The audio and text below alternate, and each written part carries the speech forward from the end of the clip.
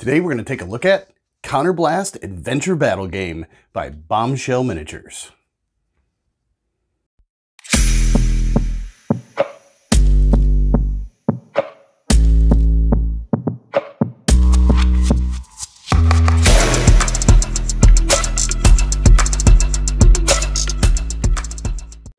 So, I didn't see the Counterblast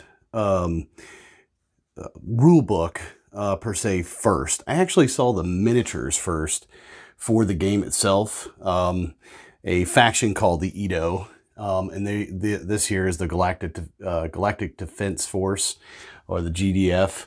And I saw the miniatures, and I was introduced by a friend of mine to the miniatures to paint them for him. And he sent the rulebook so I could take a look at it. And I was actually kind of interested. It was kind of interesting. It's very different science fiction world, kind of like not really a space opera, but maybe a space punk move, kind of rule book setting and stuff like that.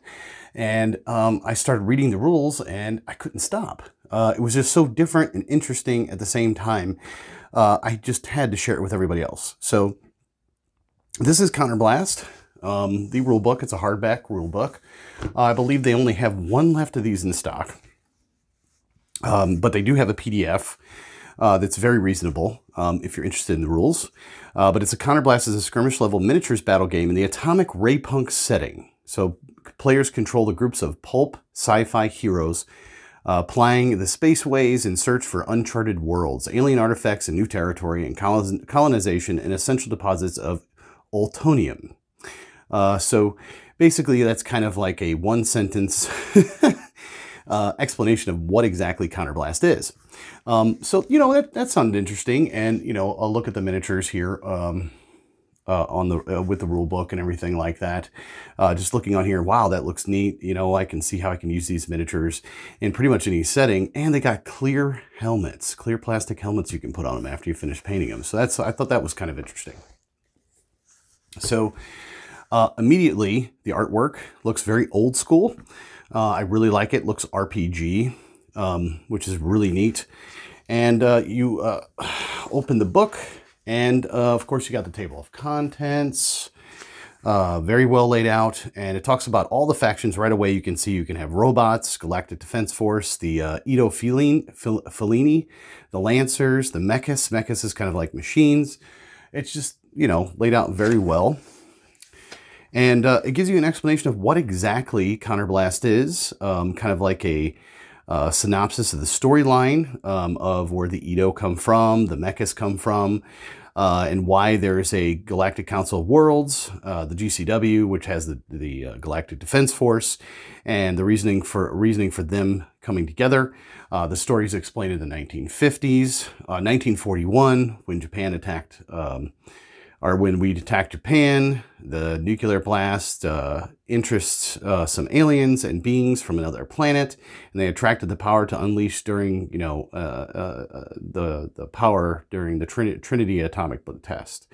So they decided to investigate the world of the humans, basically, these alien races. And there was two main ones from the Galactic Council of Worlds of factions or races called the Anavar and the Galenians. And the Galenians, which is interesting, their planet was, they started making these machines to fight their wars, and these machines became self-aware, and that in turn made the Mechas, and they destroyed Galenian Prime, but they still had this council, and they went from galaxies to galaxies trying to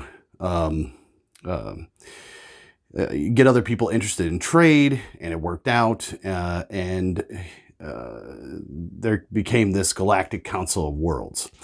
The Nerian Empire, these fellows, they're all about galactic domination, or galaxy domination. Of course, they're like the evils, I guess you can say. They have a royal house, of course. It's a kind of a kingdom more than anything, and it is highly ritualized. So, and at times it can be quite brutal, but it's an ancient civilization prior to the first galactic war that they had, then they're now encompass much of the known galaxy, and the threat of their expansion into the remaining free territories, contested regions, is ever present. Their culture is really driven by conflict and conquest. So we kind of already know, the type and play style that they would have. The Edo are an ancient civilization of these octopus-looking characters and crab-like characters, and they recently arrived in the Milky Way galaxy, and for all the inhabitants, this is part of space, so they do not yet exist here in great numbers, but the few ships of their bizarre fleet, they look like gigantic floating colonies of coral, which is pretty cool. And they're known commonly as the Edo, and they strip star systems of their resources, is what they do. And they enslave and consume all inhabitants they come across. And they're cephalopods. That's what I was looking for, cephalopods. And they have these brain-shaped heads, that look like, and they look like octopuses with all their tentacles and things like that. And they have psychic abilities or psi abilities, typical alien race. So you have the Galactic Alliance, you have the machines, you have the Edo, who just basically consume everything. The Nieran, hopefully I'm not butchering that. They're more on conquest and conflict. That's what they're all about. So those are the main-ish factions. You also have the Lancers. The Lancers are a combination of like pirates and mercenaries and things like that. So it's just kind of an overview. And then you get into the game and how the game plays. So your normal playing surface is a 3 foot by 4 foot area. And it's a D10 dice system and use inches. And the models themselves are either small, medium, or large, meaning that 25 millimeter base is a small, medium is 40 millimeter, a large is 50 millimeter plus.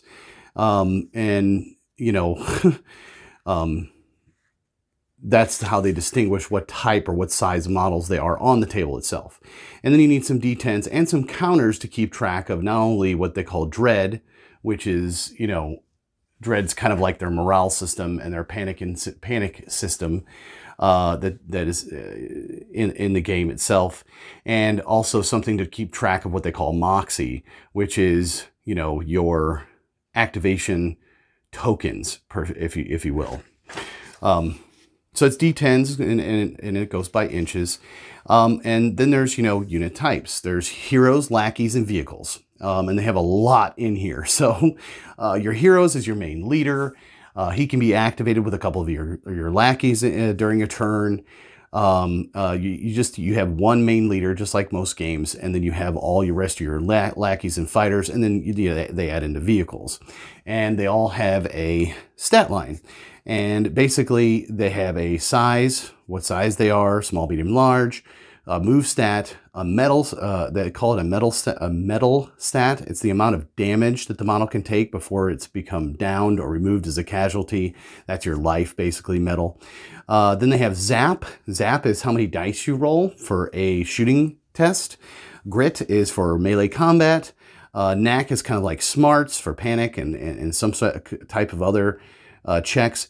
Defense is how many dice you roll against shooting attacks, and your defense subtracts from the combat result of how much damage they take. So, and it's an ability check and dice system where if you have to check, say, your zap, well, your zap, the difficulty is a 7 because they're within a certain range. So on here, it says zap is 2D. So you take 2D10, and they say take a zap 7 test. Well, a 7 plus is a success. So let's say you roll 2 dice and you roll 2 7s. That's 2 successes. If you only rolled 1 7 and the other one was a 6, well, there's only 1 success. If you roll a 10, a natural 10, that earns you another die, which means you'll be rolling 3 instead total. If that's a 10, you'll keep going. It's an exploding 10 system. So anytime you have to make any kind of check or dice check or a shooting attack or a melee attack, you're going to be rolling against a difficulty number of 7 or an 8 or better or worse based on their equipment and their special abilities. Players may measure any distance at any time, so you can measure any time.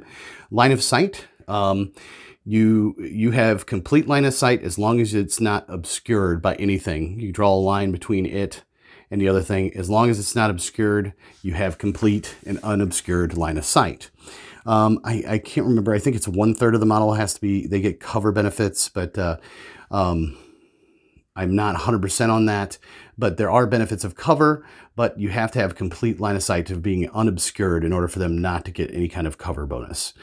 Pretty standard, most games. So there's certain conditions that models have that affect line of sight or other things like stunned or down or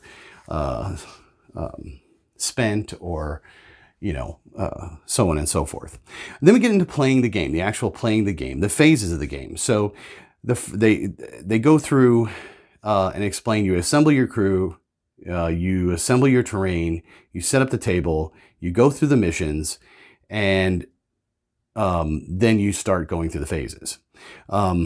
There's missions in this game. So between 2 or more crews are referred to as battles. So players decide up front whether they are playing a single battle or a campaign battle. And single battles are just that, one-off matches. Campaign battles can be played as part of a larger story. And in this book itself, it tells you how to upgrade your crews and what happens to them after each battle. So each crew selects its one mission before the battle. So you have a list of missions in the game, and you each choose one of the missions that you're going to perform, either randomly or you just choose it outright. And they specify what objectives and the victory point conditions and other relevant information needed for gameplay. And the mission types vary quite a bit and are usually open to any crew at any time.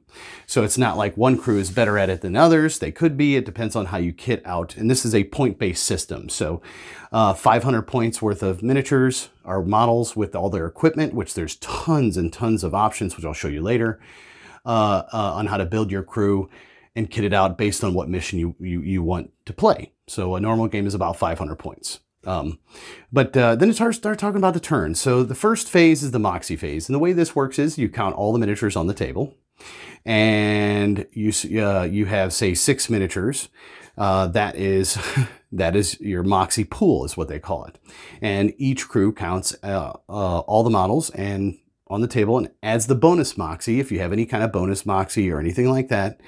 And, whoever has the highest amount of successes on a D10 roll, they will activate first. Let me rephrase. So with this Moxie that you're getting a pool together, you use this Moxie to, you spend it to activate your models, single or in groups. To use it to trigger reactions. You can take additional actions. You can actually reduce your dread or your morale at the end of the turn. And basically that's the way Moxie works. You're generating your Moxie pool. So if you only got 6 guys left, you get 6 Moxie in your Moxie pool. So activation phase, we take that Moxie and it says during the activation phase, one crew will be active and the other crew will be the reactive player. So to decide which is which, both crews will roll a Moxie check versus 7. The one that rolls the most successes is the active crew for the duration of the activation phase. So what that means is you have a Moxie of 6. You roll 6 dice because you have 6 models. All the 7 pluses, that would be your number of successes against his number of successes. Let's say he only had 5 miniatures and he rolled 4 7s and you rolled 6 7s. You would be the active player during that turn. So it's based on how many miniatures you got left, how, what are your chances are of being able to go first. And that's not always a good thing to go first because, you want to react to certain things. So after you've rolled your Moxie, you choose a model to activate. You can either do a single, a group, you can pass your turn and use your Moxie to pass the turn. And as you're doing these activations, you are spending your Moxie for the turn. So you can spend all 6 Moxie on one guy, or you can spend 3 Moxie on 3 different guys. You can spend 2 Moxie to activate a hero and 2 lackeys.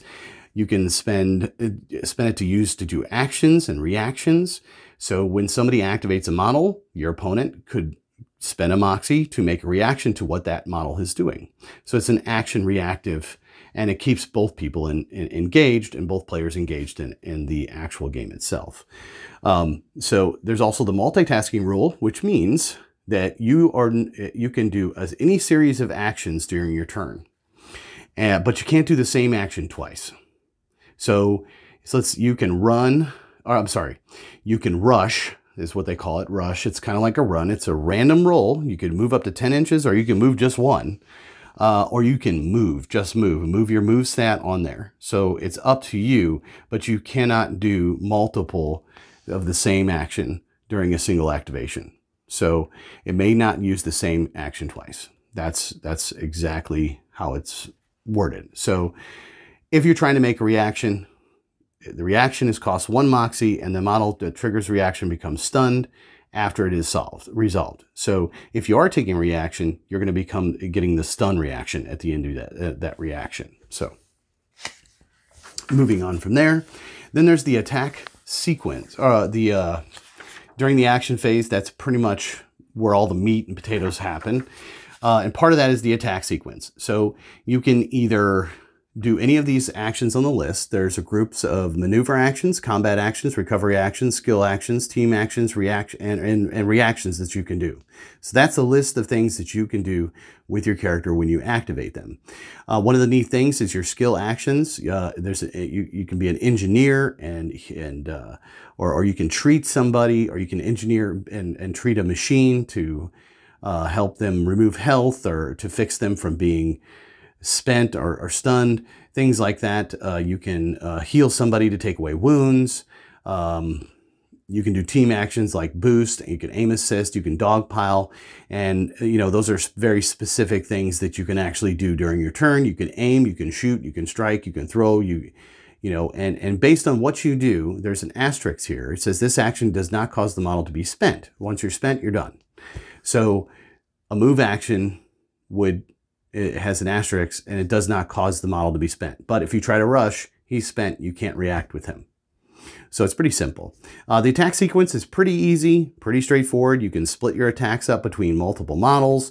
You just choose a weapon, you choose a target, you roll the ability check for that, which is a zap test, which is your zap ability.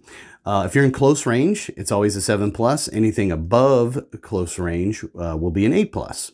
It's pretty simple. Based on if your zap is a 2D, that means you roll 2 dice, 7 or better, close range, that's how many successes is how many hits. So you resolve your damage and any effects based on the weapon that you're using, because the weapons have specific, effects that they can put on the person if they hit them. And then you resolve your damage. So resolving your damage, so whenever a model takes raw damage, which means that they're going to take the straight damage from whatever they got shot with, whatever successes, it rolls a defense check against the difficulty of 7. So your defense is a 1D, 2D. So each success reduces that damage by 1. So let's say you did 2 hits, you get 2 defense dice, you roll 2 successes, 7 or up. Well, that negates that damage, and he missed. So it's pretty straightforward when it comes to shooting and things like that. So it also depends on the weapon type, the range, the difficulty, the ability, and the effect that it has on based on what weapon they're using and things like that. Now, once a model has damage tokens, it usually stuck with them until the end of the game, but not always. So while specific actions and gear will vary, removing damage always follows the same rules. And you can stabilizing models. So any model can attempt to stabilize another model regardless of their equipment or training by using the appropriate action. So an engineer is used to stabilize robots, and treat is used to stabilize living models and cyber forms. So if you becomes stunned or unstable, or for any reason, you can actually go up to that model, and if it's an engineer, if you have an engineer skill, you can stabilize a robot, or you can treat to stabilize a living model. So healing also works the same way. models that have the right gear are able to remove damage tokens entirely. But when a model attempts to heal another, it rolls a knack 7. So you have a knack score. Whatever your knack score is, the amount of dice that you get to roll, every set at 7 and up, that's a success. And you remove 1 damage token from the target for each success, down to the minimum of 1. So once you take a damage, you're always going to have it take a damage. Now there's med kits, tool kits, med gel, quick fix in the gear that it will assist you to remove all the damage altogether. So.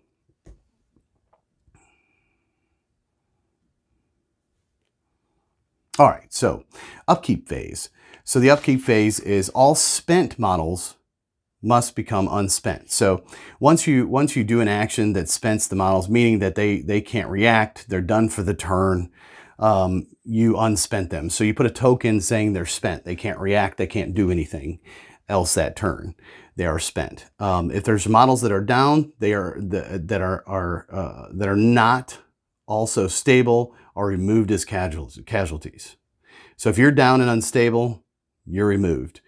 All down models that are stable, though, become unstable. So that's how you become unstable. So you can actually stabilize models, and it all has to do with the damage and resolving damage and what happens and effects and conditions and stuff like that, whether they become stable or unstable.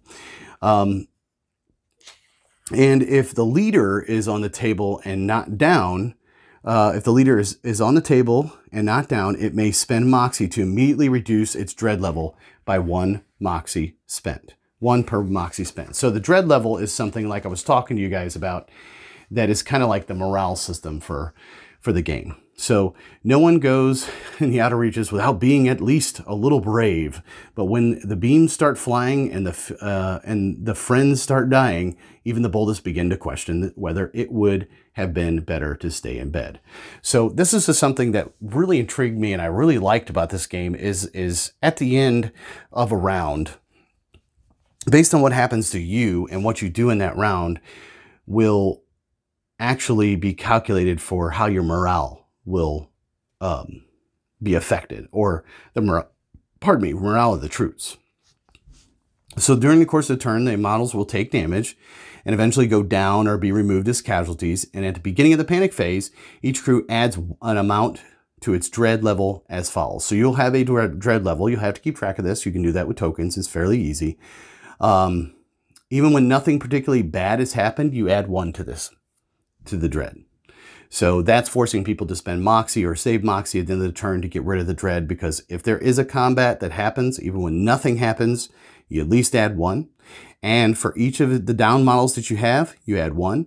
For each of the models that was removed as a casualty, that turn you remove 1. And for each of those casualties that was a hero, you add 1 more. So if the crew's dread level is greater than the number of its models remaining on the table, each model in that crew must roll a knack 7. So you're rolling your knack score. Models that fail this check become panicked. So that's a whole different thing. They become panicked and they become harder to control on the table and things like that. Most games will end after 6 turns and until one whole crew is left and the other is not. Then it gets into battle scoring, objective scoring, and degree of type of victory. Most games have those type of things. That's it. Those are the rules. That's nitty gritty down. That's how you play 1 turn. So you do that 6 times. And eventually, if you have enough down men or did enough fighting where you've taken casualties and stuff like that, your guys will start running away. So it's kind of interesting, and I really like how they did this system. You're always going to be getting dread because, war is scary. And people start thinking, did I do the right thing? Those are all the actions you can do, and it goes into further explanation of what exactly they do. If you move your move stat. If you rush, it's a D10 roll and you move that amount of inches. You can jump if you're jumping over a gap and you don't roll far enough for that jump, or you can't get across, you fall. You can measure up things and climb up things. They also talk about your combat actions, like close combat, they call it strike. Shooting tells you exactly how it works. And if you can aim, but if you aim, You know, it has that aiming does not spend your model. So shooting and striking does, but the asterisk means aim. Nope, that doesn't spend your model. But if you're aiming and shooting, it's going to spend the model. So that's kind of how that works. You have specific skill actions like engineer treat. You can hack things. You can do psycraft. People who have ciphers, as they call them, are capable of far more than just shooting. So lightning from their hands and exploding things with their minds. They can also do useful things like make toast, deep toast. Ciphers and use psycraft to activate enigmas and create passive effects for aid to activate, to aid their allies. And it spends the model. The action spends the model because it doesn't have an asterisk. You can have team actions. Things, if you're activating as a team, you can do a team action to boost the models, to aim assist, to dogpile in on a close combat, things like that. You also have your reactions that you can perform. You can counter-strike, disperse, parry, that sort of thing. And then there's the certain conditions that can happen based on weapons or what happens to you, whether you're down. You could be burning, you can be blinded, whether you're engaged, you're half-blind, you're marked, you're pinned, you're prone, you're spent. Though it tells you what means you're spent. It says, even the greatest heroes can only do so much once. Models become spent by taking certain actions and become unspent during the upkeep phase. Spent models cannot be activated. So during the upkeep phase, they can become unspent. You can be stunned, and then they go into talking about the model features. So these are certain features that your models have on them, like bonded, controlled, cruiser. These are kind of like traits. Deep thoughts. This model may select an additional enigma beyond that allowed by a psychic feature. So these are kind of like the model's traits that go along with them. And then it immediately goes into how to assemble your crew. Your leader, your crew affiliation, your crew specialties, and it gives you a breakdown for each faction of what their specialties exactly are, and to help and assist you in building your characters. So then they call about psionics and the deep, they call it. These are psycraft, psi strikes, psychic abilities or psi abilities that they can have, enigmas, and stuff like that. They go through that. And then they talk about your terrain and your environment. So they give you some terrain rules, which is great, and how they affect your like ungrouped features. So burning, you can have burning or deep blackness. It could be slick. These are ungrouped features of the terrain that you are using, ladders and stairs. There are rules for just about anything you can use in the game. They do have rules on how much terrain you're supposed to have. So terrain should cover 25 to 50% of your table. And that's a good amount of terrain. Then they talk about vehicles, and vehicles are really neat in this game. Of course, you have to have some sort of, some vehicles in a science fiction game. And then they go into equipment. And your vehicle rules, by the way, are only a couple pages. There's not a lot, but they are interesting. They talk about weapons, arcs, and things like that, and what you can carry. Then they talk about equipment, which is your weapons and other weapons features. I mean, they have so many awesome choices that you can choose from. Faction-specific stuff and upgrades and devices and tools that you can choose from. And everything obviously has a point cost. Then they get into talking about the missions. So everyone goes, before each battle, each player chooses a mission. So alternatively, players may randomize this and determine their missions by rolling 1d10.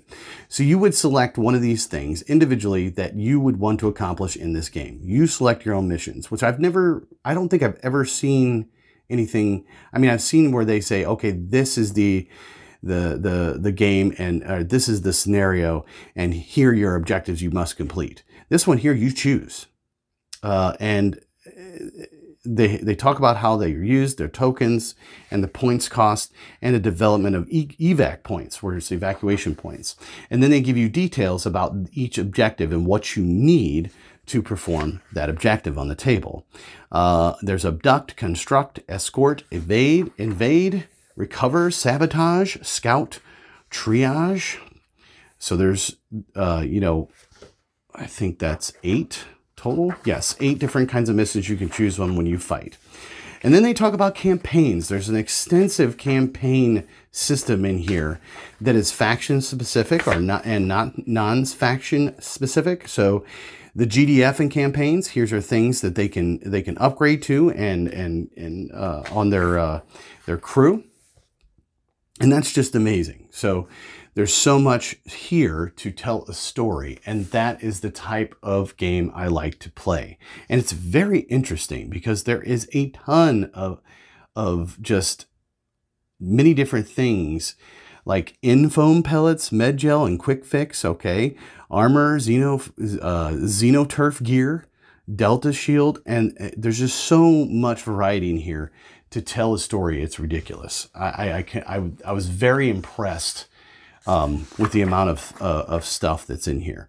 Now, there is an extensive background on the world and how it came to be and who's involved and what type of head leaders and stuff like that to make your story.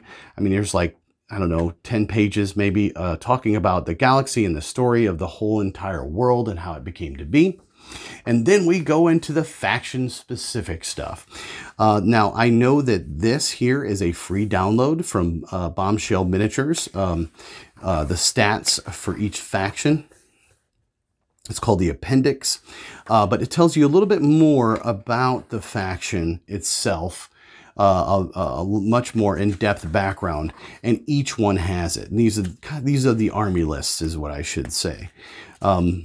You have your Edo Prime for the Edo and your stat lines, and you get to choose armor options, weapon options, gear options below each character, and they tell you what's available and a brief description of what they are.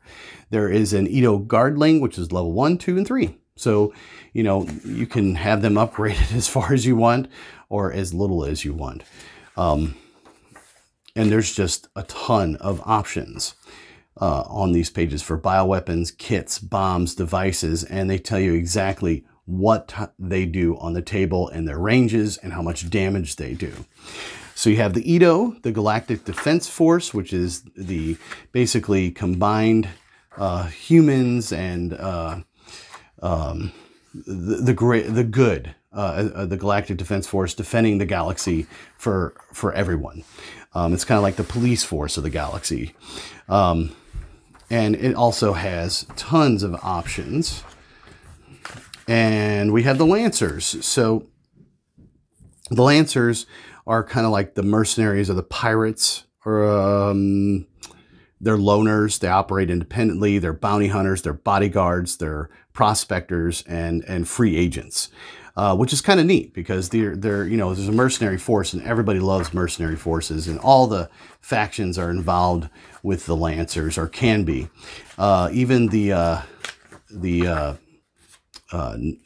Nerean kingdom type conquest and conflict faction is the same. So then you have the Mechas. And now the Mechas are really interesting. I really like the Mechas. The Mechas is what destroyed the Gilliam Prime planet, which is one of the main factions that came up with the Galactic Defense Force or the Galactic Council. Because they created the Mechas machines and they became self-aware, and they totally destroyed the Galilean faction or race and took over the planet, and now they're expanding to get more resources to build more machines. So, you know, it is a faction of self-aware machines, which is really awesome. And they have the main computer that's on the table that, you know, you have to have there, the central command unit, in order to give out orders to the robots to do what they're supposed to be doing. And tons of different options to go with those as well. Here's the Nerean, which I was just talking about, the Nerean Empire. It has one leader and one leader only. And she is a badass, if I might say. And they're all about ritual and conquest and conflict and just annihilating other factions and races. And they're very elite warriors, and they're just really awesome.